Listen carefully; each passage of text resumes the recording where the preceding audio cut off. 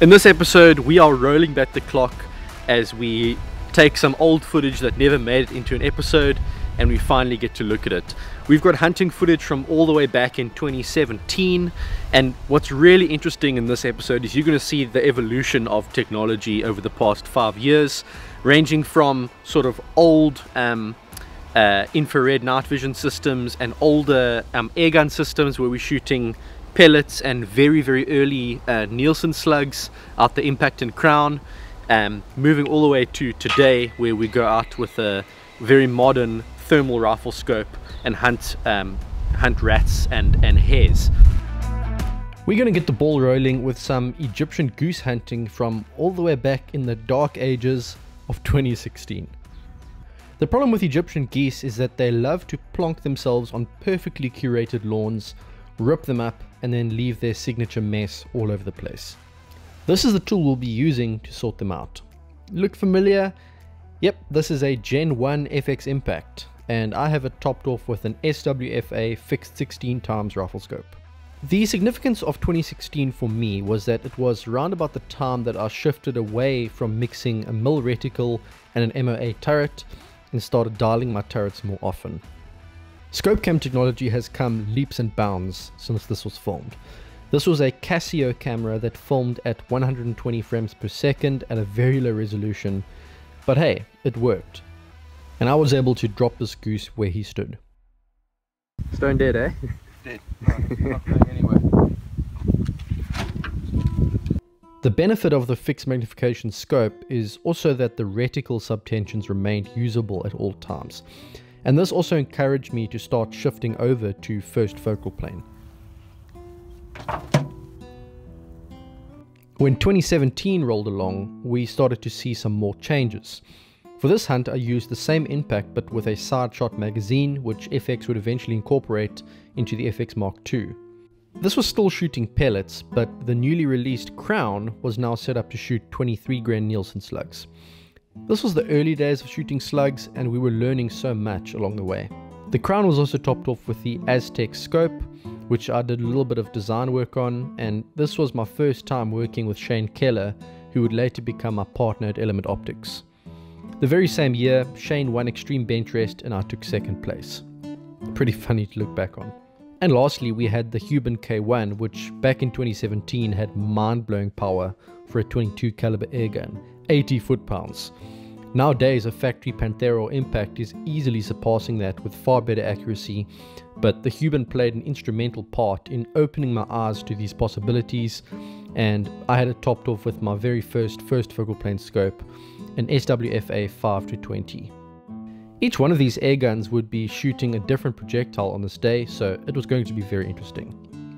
Let's start off with a simple shot on a pigeon with impact, and straight away you'll see a huge improvement in scope cam technology. This was filmed through a Sony RX100 at 1000 frames per second. Pretty awesome. Still with the impact, this goose took a pellet to the vitals and toppled right over.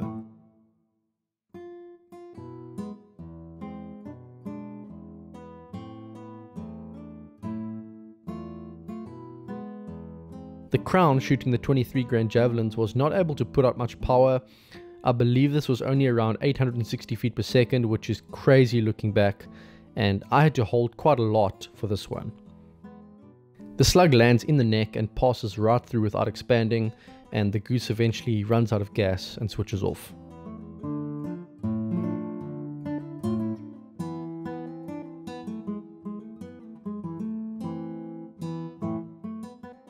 I mentioned the slugs not expanding.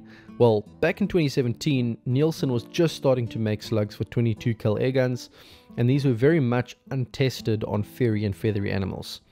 From this footage we learned that the slugs were not expanding that well and that they needed bigger hollow points and a softer lead formula. That being said, the shots that passed through the vitals were still able to do the damage, and this goose was sent to the afterlife with a pass-through in the engine room. I switched back to the impact for the shot, wanting the tried and tested precision of the pellets for a headshot. The pellet dropped a little bit low, but still passed through the neck, doing the business.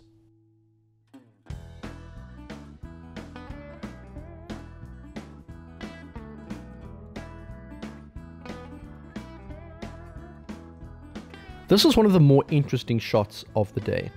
This slug landed a bit low and hit the water, but must have either bounced or simply plowed through the goose, because once again this one gets switched off right away.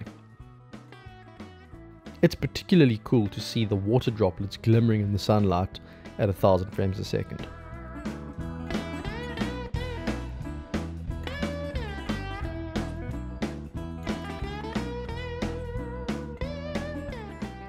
This goose lifted its chest out of the water for a few seconds, and I took the opportunity to send a slug through the lower neck.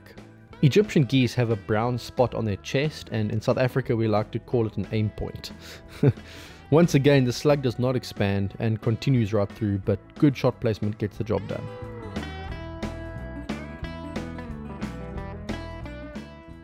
This one also lands a little bit low, and once again you can see the unopened slug continuing on and the goose shutting down.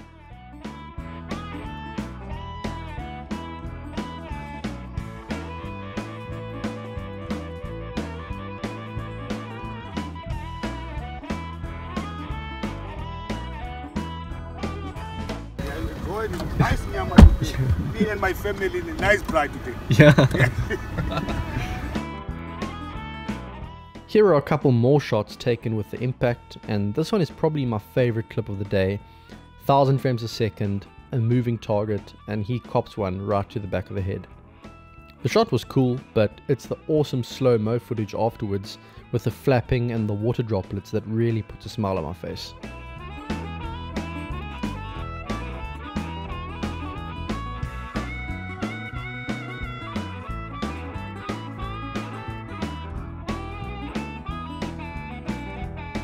Pretty straightforward shot on this goose, once again right behind the head, and the 18 grain JSB pellet does the job.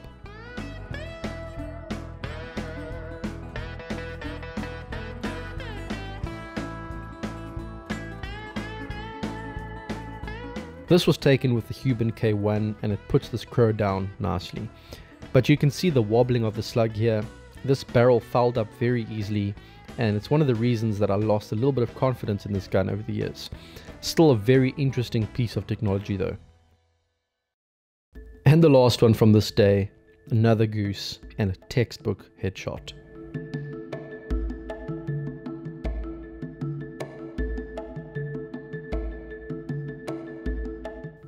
We always try to retrieve what we shoot, but the geese in the water were munched by some very aggressive terrapins before we could get our hands on them, and in a few minutes there was literally nothing more than feathers and bones. The rest though were given to the local workers, and they were stoked to be able to take some meat home. You want him? Yes. Okay. We got 3 of them. They know this bug every time they see they ran away. Which ones? Yes. The geese? Yes. I know that. You know, every time they see the bug, they ran away.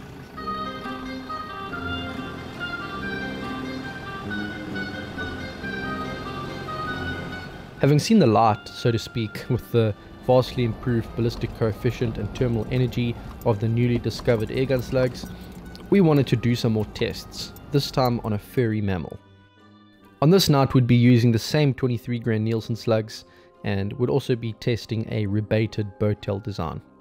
These had been extensively tested in water, gel and clay, but had been a little bit hit and miss on furry and feathery targets, which we discovered could clog up the hollow point.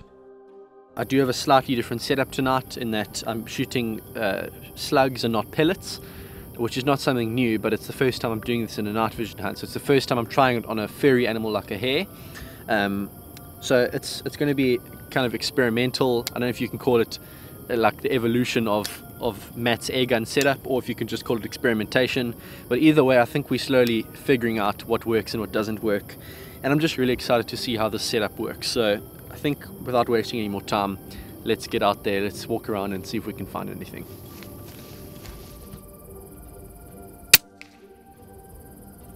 Perfect. We soon get a chance on a hare to take a headshot, and no problems there. The exit, the entrance hole was right there, just behind the eye. You can hardly even see it, but the exit, it just blew the brains out on the back end of it, dropped right on the spot. I'll just tell Should I go for a body shot? When we get another opportunity, we intentionally decide to take a heart and lung shot to compare terminal performance. Here you go. Are you still there? Done. Is it down? Done. Nice. Okay, so that was a hot lung. finished. Okay. Can't even find the entrance hole. That's how easily these slugs go through. They're quite sharp, so they just penetrate a pinhole on the entrance, but then the exit, it's just torn a hole probably the size of a coin out the other side here. So obviously the heart and lungs would have been damaged really badly and it would have been finished within a couple seconds. So that's what you want to see on a heart and lung shot. Very, very happy with that. So now I know if I need to take a heart and lung shot, I can do that and it will do the job. Fantastic. The last shot of the evening was a headshot, and once again down on the spot. Do you want to mention that I'm using the Smooth Twist X barrel and not the standard Smooth Twist? You will need the Smooth Twist X if you're going to use the slugs, and hopefully these are available soon. This is a prototype version that I offered to test for FX. So far it's performing very well, but hopefully that'll be available soon so you can shoot slugs out of your impact. That's it, guys. That's 3 lovely hares, all perfect kills. I'm going to call it a night there. Hope to see you next time. Thanks for watching. It's not just lawns that Egyptian geese like to ruin. This person's wooden deck had been completely destroyed, and I was called in to try to sort out the problem.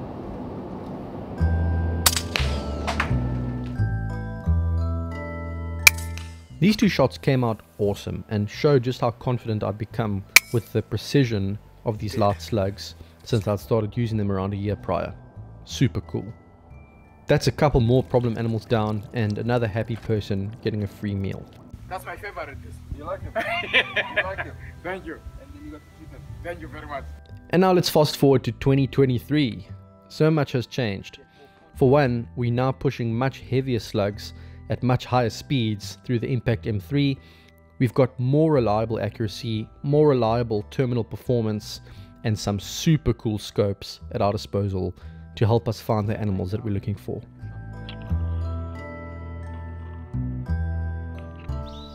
On a recent hunting trip, I fitted the new Element Immersive 5x30 to my 600mm Impact M3. This gun is shooting 26 grain javelins at well over 1,000 feet per second without even breaking a sweat, and it's still extremely accurate. This little scope has awesome clarity, a very intelligent reticle designed by Ilya Koshkin, and a very wide field of view, making it perfect for pest control. I took tons of shots of this setup on this hunting trip, but I'm just going to show you one on this video, a dove that our host on the farm took a shot at. You can see just how much energy is dumped here. It's super effective.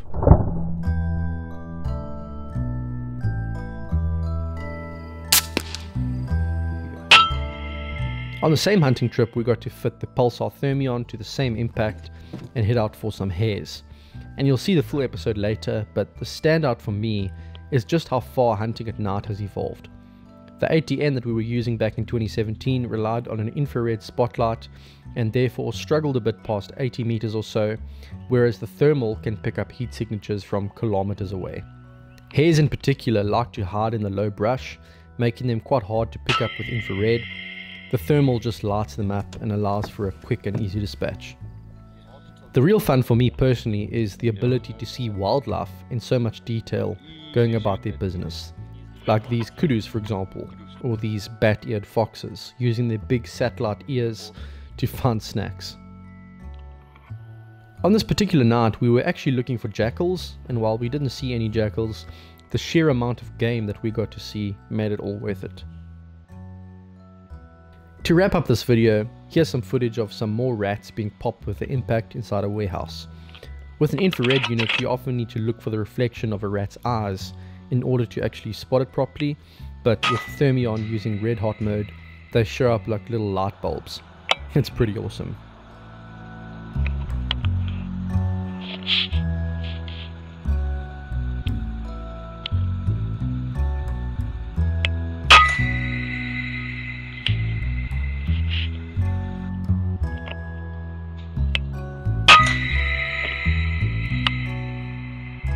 I definitely enjoyed putting this footage together. I always feel like It sucks when I film something and I'm not able to put a full episode out with it. This footage was actually lost for years. I only found it again recently.